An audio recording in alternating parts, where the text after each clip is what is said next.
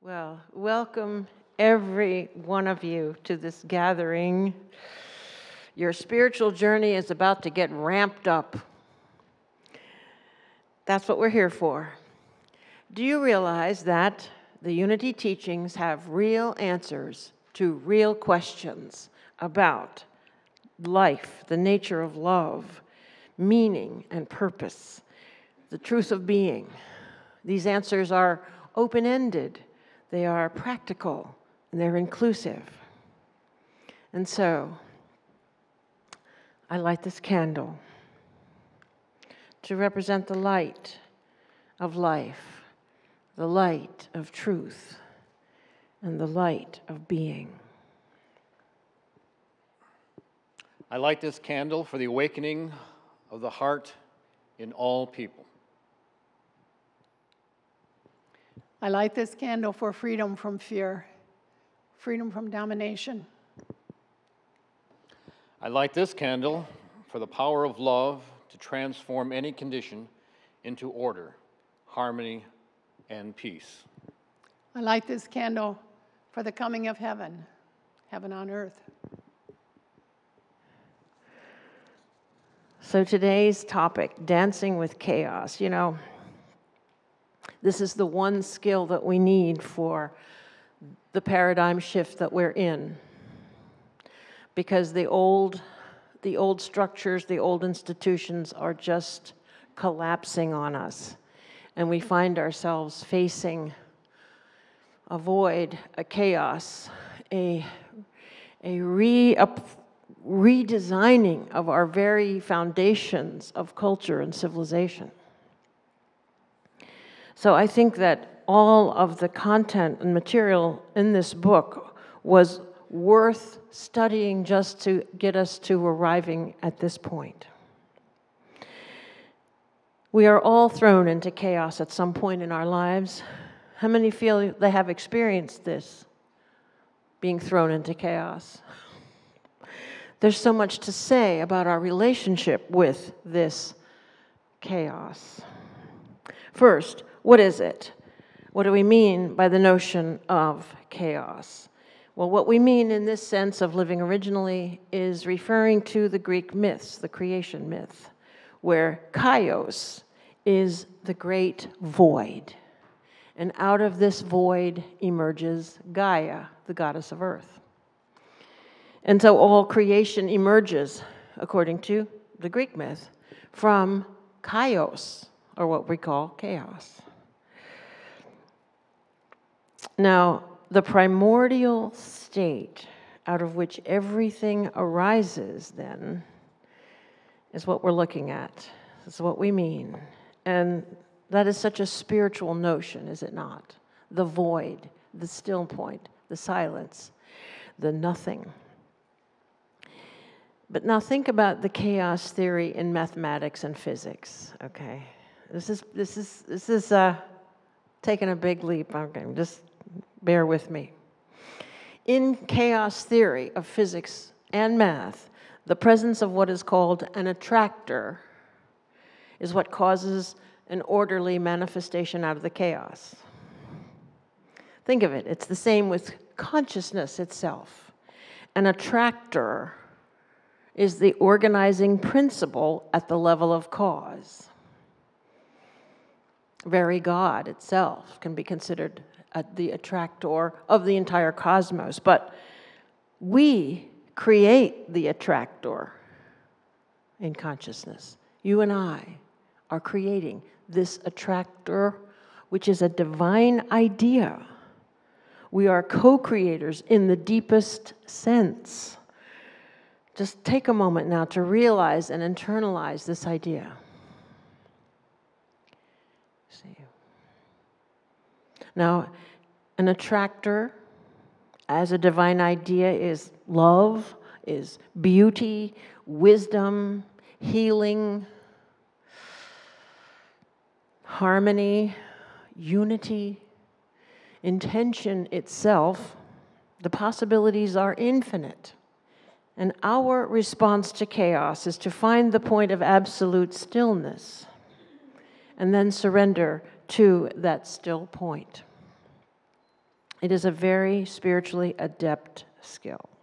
It requires the application of all the practices, the base practices, self-awareness, self-acceptance, forgiveness, benevolence, and skillful and nonviolent communication.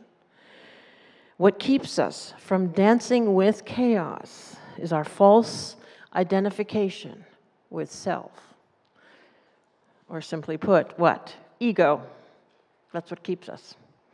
Now take a moment to think about death. You see, the chapter following Dancing with Chaos is Death is My Advisor. It follows right on the heels because death is the ultimate chaos, is it not? Our attitude toward death is a good indicator of what work we need to do to live originally.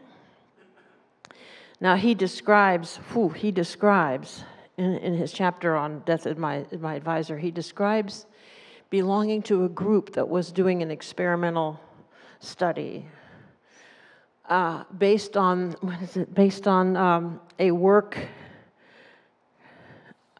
They were basing it on a book that they were working with, and they met to practice, to exercise this book, and the book's called A Year to Live by Stephen Levine. How many of you know this work? So in this group of people, they set a date in which they were going to live as if they knew they were going to die on that date, a year from then. And then they discussed what priorities did that make them aware of. And there was a list of issues that they dealt with. Death, your own transition, and it's not morbid, it actually brings you more alive, he says. What do I fear most about dying? What is important for me to finish before I die?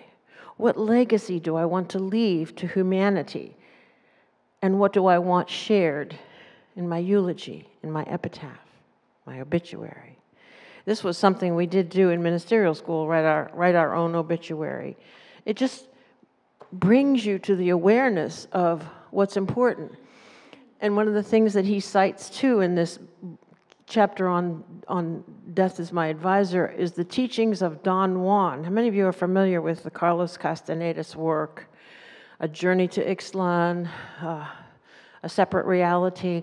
And this is from the teachings of Don Juan, where he says, whenever you feel like you're facing annihilation, just turn to death, which is always at your left shoulder, and say, is this really important? Does this really matter? And death will always tell you, no, it doesn't matter. Yeah. So these special practices that we're going over last week was Everything is My Teacher. Today is really Dancing with Chaos with a little bit of Death is My Advisor as the shadow of that. These are special practices. They are not something like the basic practices that you always do. You don't always have these practices, but you do always practice the deep self-acceptance and the radical self-awareness. But these practices, special practices, are like a lens to try on and live out of for, say, at least a month, he says, and derive a certain expanded awareness from these special practices. So the Dancing with Chaos is really to be free to encounter any condition and create in freedom, create in partnership with the allness of absolute good. The allness of absolute good, or simply put, God, create with the divine. Now, let's think a moment about dancing. I gave a sermon at this Coptic Center called Dancing with the Divine, and it's on YouTube if you want to watch it. It's not like a sermon I would give here. It's just a story. But it perfectly fits what's required of us to dance with chaos. So if you want to take a look at that, it's kind of fun to watch, I think. But now think about dancing from the standpoint of the divine masculine archetype. Matthew Fox, many of you know Matthew Fox. He's the leading theologian in the world. He's considered to be the greatest theologian at the moment. He is a defrocked Catholic priest. He gave a sermon on the divine masculine on Father's Day, which I was privileged to hear. And he tells about how the indigenous people of North America will not allow a young man to be a warrior until he has first learned to dance. They say that a human should not be able to take the life of another without having experienced the feeling of dancing. What does this tell us? To dance is divine. It is creative. It is all-enveloping. It is medicine. And it is very proper use of the ego. Now, I'm not talking here about dancing with your feet, but dancing with your entire being, with your intuition, with your creativity, with your heart, with your whole body, with your entire being. Now, we actually have two attractors here in this discussion. We have the surrender to chaos when things are in transition, and the creation of spontaneous activity that rides on what we can only call the activity of spirit. To dance and create that spontaneous activity that rides on the activity of spirit, we have to be sensitized, we have to be weightless, we have to be able to follow, as if in a dance, the lead of unseen forces for good. It's a marvelous way to move through life, lightly and creatively. So now, in these times of collapse of the old and a void where we find the space to create a new dance, where we find the space now to create a new world, let us be established on a firm foundation of spiritual truth. That we are co-creators with the divine. That the only thing that stops us is fear. That there's an infinite source of good pouring forth. And as we choose to cease the fear-based, power-addicted consciousness of the egoic self, as we choose to find the still point, our interface with the superconscious mind, that still point, we unleash grace upon grace, healing us, body and mind, and restoring our souls. Let me just say that again. It's so powerful. As we choose to cease the fear-based, power-addicted consciousness, as we choose to find the still point, which is our interface with superconscious mind, we unleash grace upon grace, healing us body and mind, and restoring our souls. And we find this echoed in the 23rd Psalm. It's so surprising. He leadeth me beside still waters. He restoreth my soul. Yea, though I walk through the valley of the shadow of death, I will fear no evil, for thou art with me. Amen. And so let us prepare for a time of meditation in the silence. Taking deep breaths, relaxing from head to toe and from toe to head, throughout every energetic influence within us. We align with peace. We align with wisdom. And we open to the light. Our statement for meditation is, in stillness, I find communion with the divine. And so let us vocalize that now together. In stillness, I find communion with the divine. And silently know this in your heart.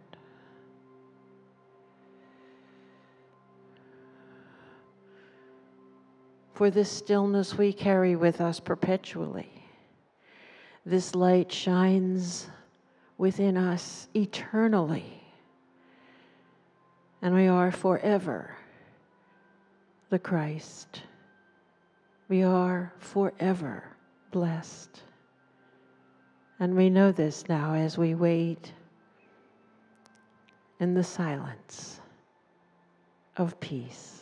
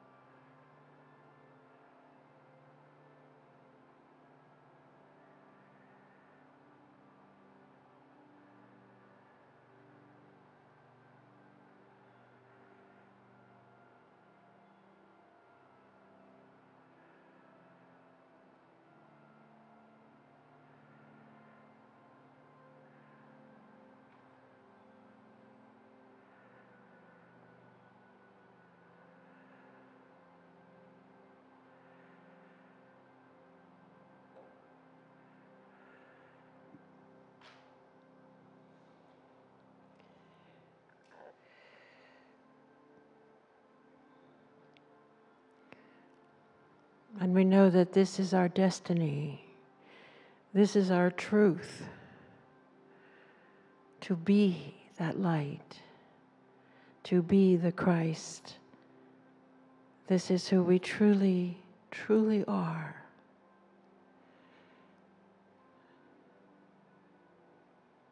We give thanks and know. And so it is. Amen.